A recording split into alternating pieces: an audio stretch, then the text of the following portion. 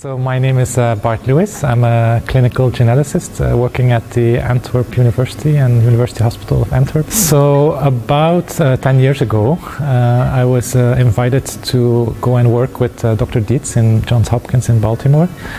And around the time that I arrived, Dr. Dietz had started to see some patients that looked like Marfan patients but weren't really fitting into the clinical diagnostic criteria that were developed at that time.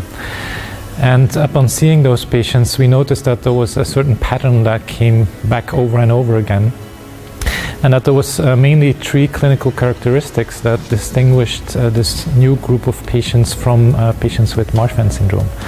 And these new findings included widely spaced eyes or hypertelorism, the presence of a cleft palate or a bifid uvula, and you should consider a bifid uvula as a kind of minimal cleft palate.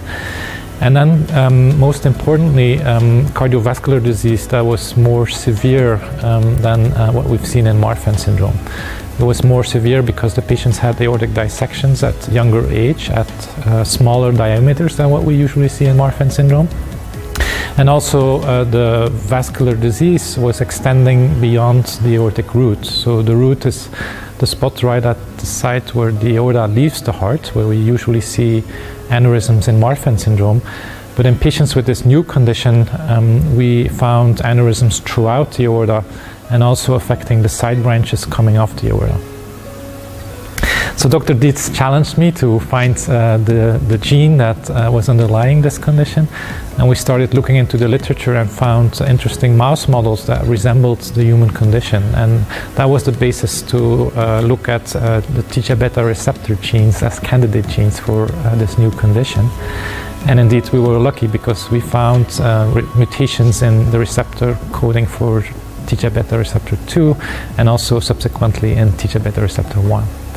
So this was fitting along with prior observations that TGF-beta is really an important molecule in the pathogenesis of aortic aneurysm. And since then we've gone on to find new genes including TGF-beta 2, TGF-beta 3 and SMAD3 that can also cause Loeys-Dietz phenotypes.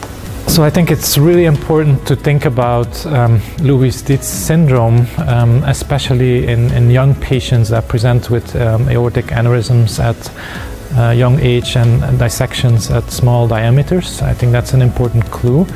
But I think also in the physical exam we can look for findings that are unusual in classic Marfan syndrome. And these should include looking at the uvula to find bifid uvulas, to look at the skull bones to see if there is craniosynostosis, to look at the face to see if there is hypertelorism or widely spaced eyes. And we've learned now that there is quite a big spectrum within Loeys-Dietz syndrome. So other clues that can help is skin findings with thin skin, atrophic scars, easy bruising. If you see those in association with skeletal findings, such as long bone overgrowth, with pectus deformities, scoliosis, club feet, these are all important clinical features that could ring a bell and raise the suspicion for Loeys-Dietz syndrome.